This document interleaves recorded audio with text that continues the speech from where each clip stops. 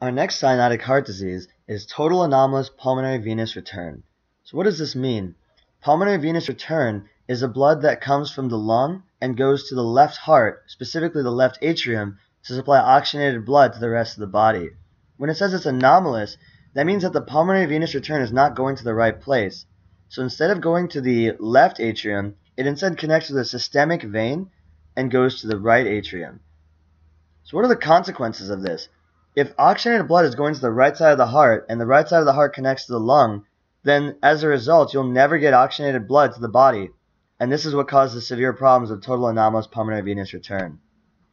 So as you can see here, we have the pulmonary veins, which should normally be going to the left atrium, but instead it's traveling to a systemic vein, merging with the blood there, and then going back to the right atrium, through the right ventricle, and back to the lungs. So you notice the blood never reaches the left side of the heart, and as a result, you can't get blood to the body. So this is a lethal condition unless there's additional defects. So there's two levels of severity. You have an obstructed pulmonary venous return, where it's infradiaphragmatic venous connection. So what does that mean? That means that the pulmonary venous return, instead of just going to the heart, it goes underneath the diaphragm, comes back up, and then goes to the systemic vein to connect to the right atrium. So if it's having this long connection and having a very long distance traveled, you have a much higher risk of obstruction. And that's why in these patients you get severe cyanosis, respiratory distress, pulmonary edema, and hypertension.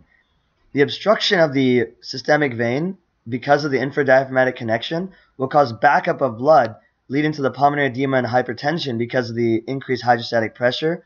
And you also get cyanosis because less blood is able to make it to systemic circulation, and respiratory distress because of the pulmonary edema and hypertension. If it's non-obstructed and it just goes to the systemic vein and comes back and mixes with the other sides, it will be a non-obstructed pulmonary venous return and will have very mild cyanosis with some shortness of breath. So is survival possible without an additional defect? We just talked about this. Without the additional defect, there will be never any connection between the two systems, and the left side of the heart cannot pump oxygenated blood to the body. So, as a result, in both obstructive and non-obstructed PVR, you have to have some kind of connection either through a PDA or through a atrial septal defect or patent foramen ovale in order to have survival be possible to get blood to the systemic circulation.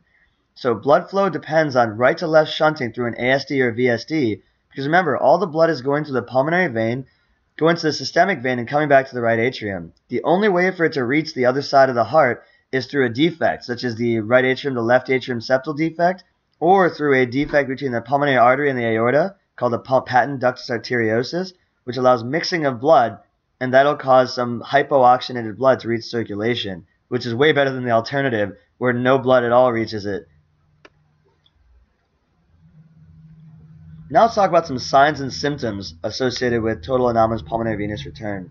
As we mentioned, when you get the obstructed pulmonary venous return, you're having blockage of the pulmonary vein flow, and this is going to cause backup of blood into the lungs and the pulmonary arteries and the pulmonary capillaries. So as a result of this backup of blood and backup of fluid, you get respiratory distress, pulmonary edema, and cyanosis. So the distress and edema makes sense because you're backing up blood, but why do you get the cyanosis? The cyanosis is because this pulmonary venous return is necessary to provide oxygenated blood back to the right heart to go to the left heart. So if you block it, you have even less oxygen returning to the right side of the heart to go to the left side of the heart to go to circulation. So cyanosis is a very common associated factor. Physical exam shows a parasternal lift and a single S2 second heart sound. So why is there a parasternal lift? Remember, the right side of the heart is getting most of the circulation, most of the preload. And as a result, you get right ventricular hypertrophy, and that's going to push forward the sternum and cause this parasternal lift. You also get a single loud second heart sound because remember, once again, the right side of the heart is having more pressure and more blood, and that's going to cause a louder sound on the right side versus the left side. The left side is not getting as much blood flow because it requires a right to left shunt in order to get any blood at all. Unobstructed pulmonary venous return. When you have unobstructed pulmonary venous return, you've got adequate blood flow back to the right heart from the lungs, and that blood flow can go across to the left side without too many issues and without too much obstruction of the venous return. So you get only very mild heart failure symptoms because the heart isn't really losing that much preload. When you're obstructed, preload is massively decreased. Unobstructed, the preload comes back, and has to cross over the atrial septal defect or PDA to supply systemic circulation. You also have a widely split with the loud pulmonary component S2. So what does this mean? Widely split with loud pulmonary component. Remember, we already talked about how you got excessive blood flow on the right side.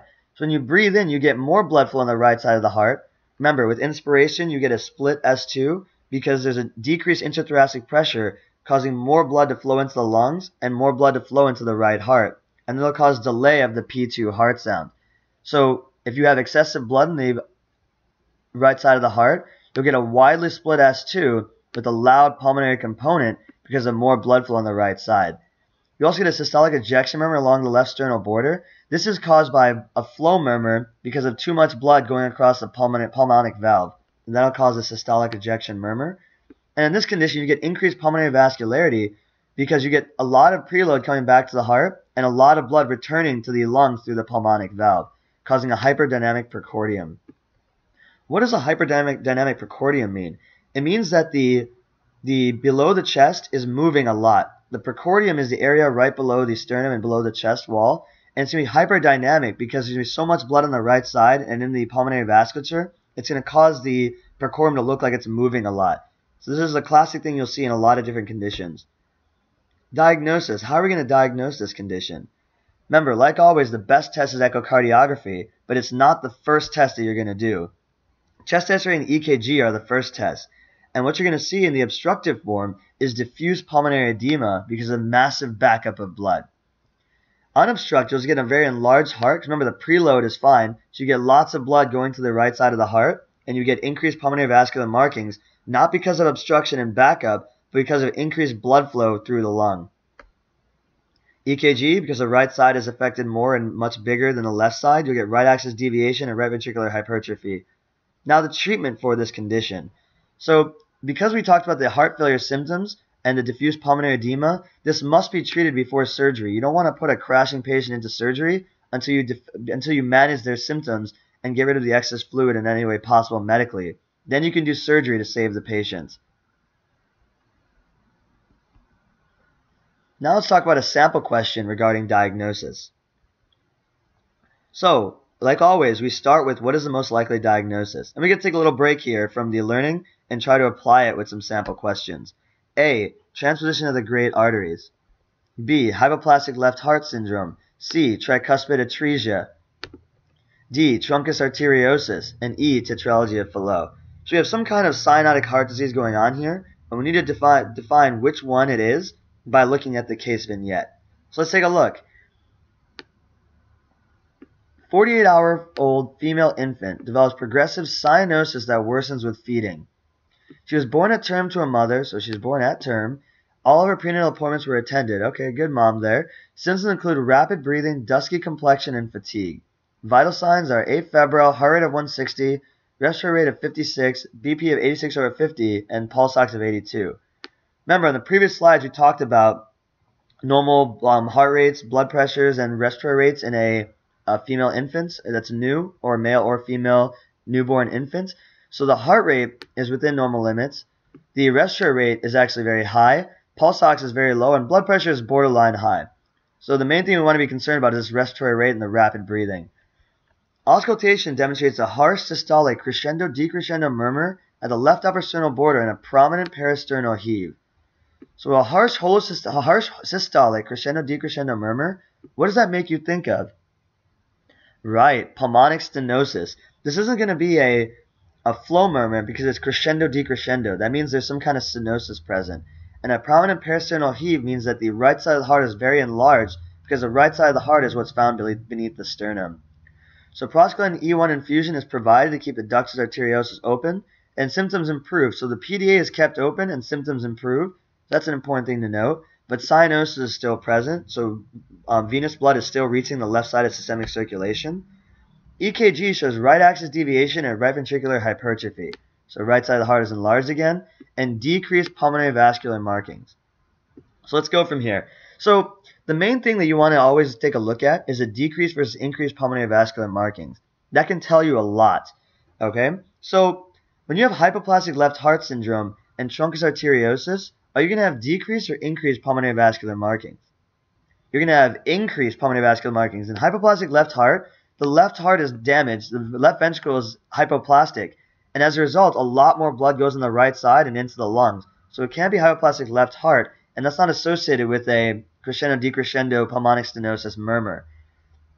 Truncus arteriosus, that would cause increased pulmonary vascular markings as well, because there's a common flow pathway between the heart and the lungs and the aorta as well. So remember, in truncus arteriosus, the pulmonary artery and aorta never divided and they're still combined together. So lots of blood is going both to the aorta and to the pulmonary artery. And remember, blood flows down the low resistance pathway. And what's lower resistance, the aorta or pulmonary artery? Pulmonary artery, so you get increased pulmonary vascular markings. Okay, now let's talk about tricuspid atresia, okay? In tricuspid atresia, what is more affected, the right side of the heart or the left side of the heart? Right, the right side of the heart. So you'd actually have left side enlargement instead of right side enlargement in tricuspid atresia, so that can't be right either. Now between transposition of the great arteries and tetralogy of Fallot. Is transposition of the great arteries associated with a harsh systolic crescendo-decrescendo murmur? No, it's not. Remember, into transposition of the great arteries, you've got the arteries on the wrong side. So you've got the pulmonary artery coming off the left side, and you've got the aorta coming off the right side. So you'll get a loud single second heart sound because of the excessive blood flow and the higher pressures in the right side of the heart where the aorta is reaching systemic circulation. You're not going to get this harsh crescendo-decrescendo murmur because it's more of a flow murmur instead of a stenosis. So we can get rid of transposition of the great arteries as well. All right, so the only answer left is tetralogy of Fallot, and let's talk about why that's the answer. Decreased pulmonary vascular markings. Remember, one of the tetralogy is pulmonic stenosis, pulmonary artery stenosis. That fits this and this. You have a prominent parasternal heave. That fits with the right ventricular hypertrophy. And prostaglandin E1 infusion helps. Remember, prostaglandin E1 infusions will provide an opening of the PDA to connect the aorta to the pulmonary artery. So in tetralogy of Fallot, there's very little blood flowing through the pulmonary artery. So giving PGE1 to open up the ductus arteriosus will allow for blood flow from the left side to the right to allow more blood to go into the lungs and be oxygenated.